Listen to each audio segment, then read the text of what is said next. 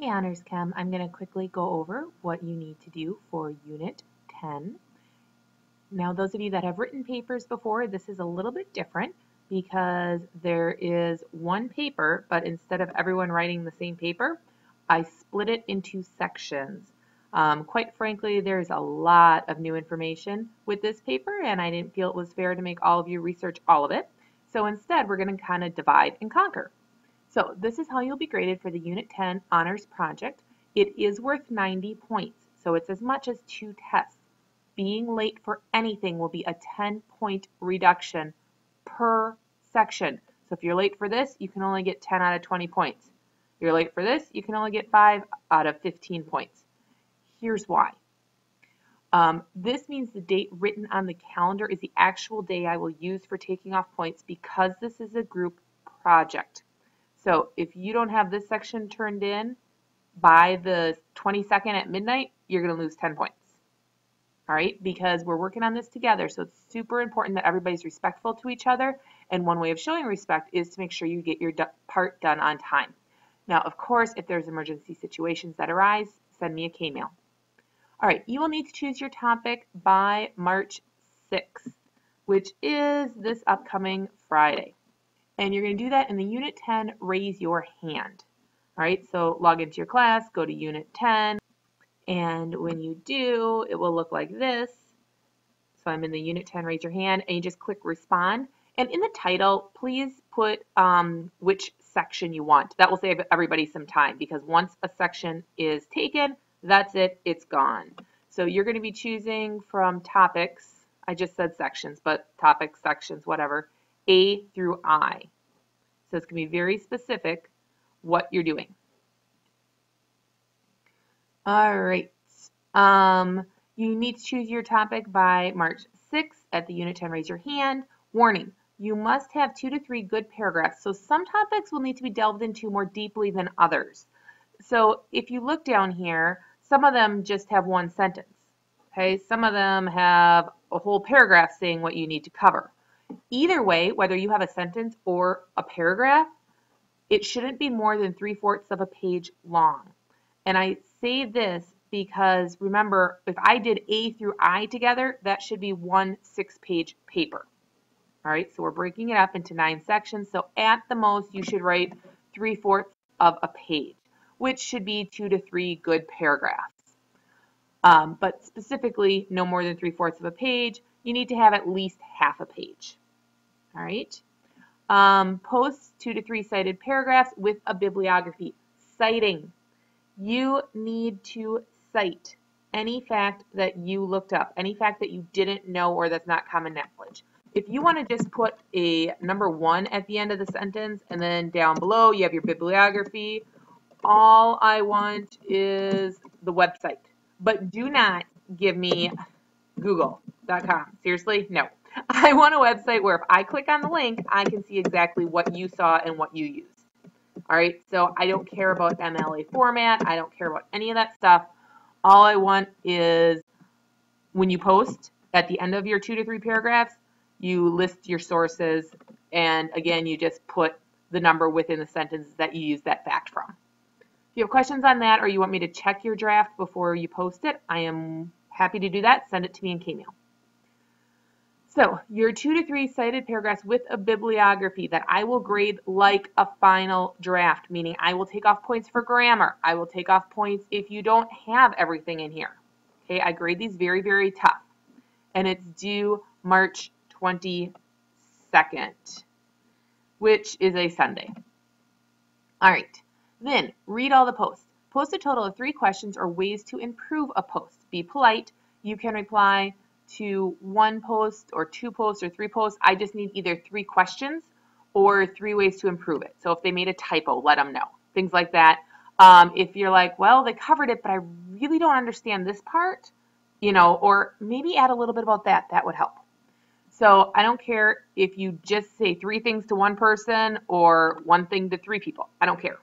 But I also expect responses to be posted to everyone's original post. So if you want a choice, post sooner rather than later. So you need to have it done by April 5th.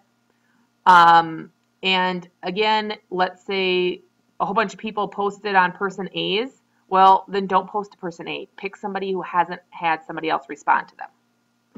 Then you're going to respond to the people who commented on your post by the 14th of April.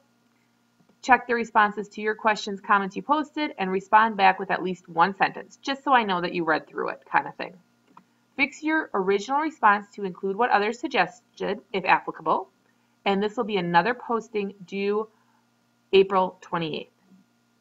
Then, what you're going to do is email me 2 summary sentences, meaning you make up the sentence, don't copy them, from each section A through I, and that's due May 10th.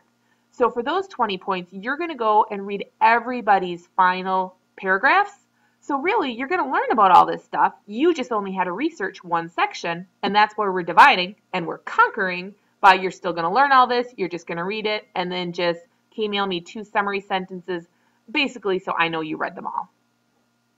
All right, so example, March 6th, I choose topic A. March 22nd, I post a final draft quality post of 2 to 3 paragraphs about topic A, complete with citings and a bibliography. By the 5th, I tell the person who did topic B a suggestion to add a comma. Ask, what are symptoms of decompression sickness? And I ask topic D to talk more about hospitals and liquid breathing. So either grammar or what else to clarify. And these should be well thought out. You're helping that person along. For 17, I respond to the person who gave me suggestions. So let's say person F responded to me, then I would respond to them and be like, oh, here's an answer to your question, or oh yeah, I missed that comma, thanks a lot. You know, just something like that.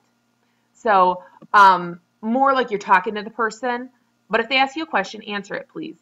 And then by the 28th, I go back to topics B and C and at least acknowledge their responses to my questions. Okay, so I asked topic D to say a little bit more about hospitals. They did. Then I go back and say, oh, that was really interesting. Or, oh, wow, that's not what I thought. I would have thought it would have been more like this. You know, again, just kind of more of a talking thing there. Then the 28th, you post your perfect paragraphs. And then you email me 2 summary sentences that you wrote yourself about each of these topics. So here are the topics. If you choose to be person A, this is the topic, this is what I'm looking at to grade you. So this is just a general idea. Explain how nitrogen behaves when a scuba diver dives to great depths. By the way, this is all talking about how gases affect scuba divers, and the way that it goes into the lessons is because we're talking about changes in pressures and how the gases inside your body react to those changes in pressure. So, student discusses how nitrogen dissolves in blood and tissues with increased pressure at depths, and how nitrogen forms bubbles in blood and tissue when the diver ascends and pressure decreases. So then I put some do nots.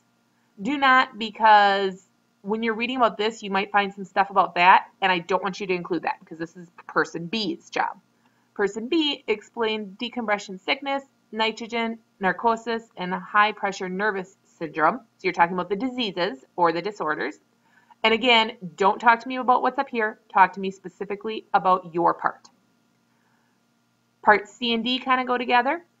And if you want to talk to the person who's doing your other part, you're welcome to do that too, because you'll know who it is because everyone's posting in the Unit 10 Raise Your Hand.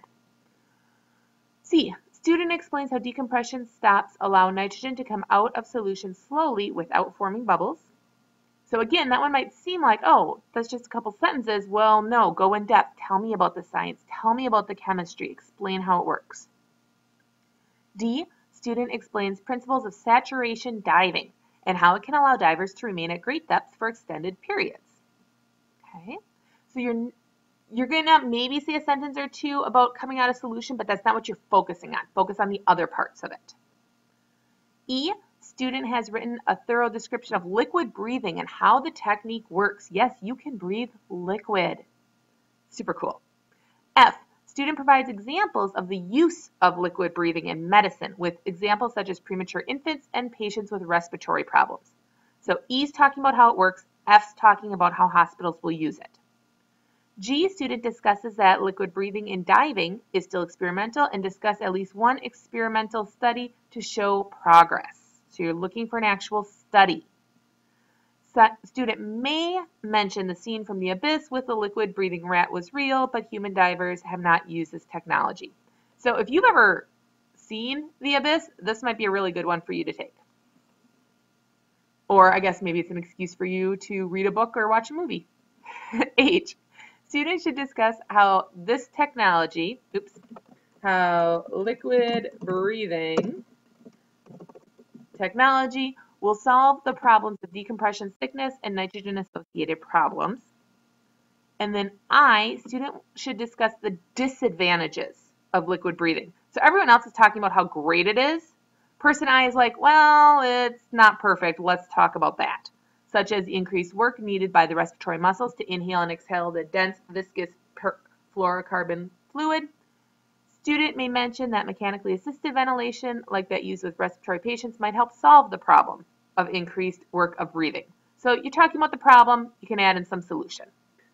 All right, so that's all I have. If you have questions, please let me know. Otherwise, this will all be posted in an announcement as well as in the Unit 10. Raise your hand.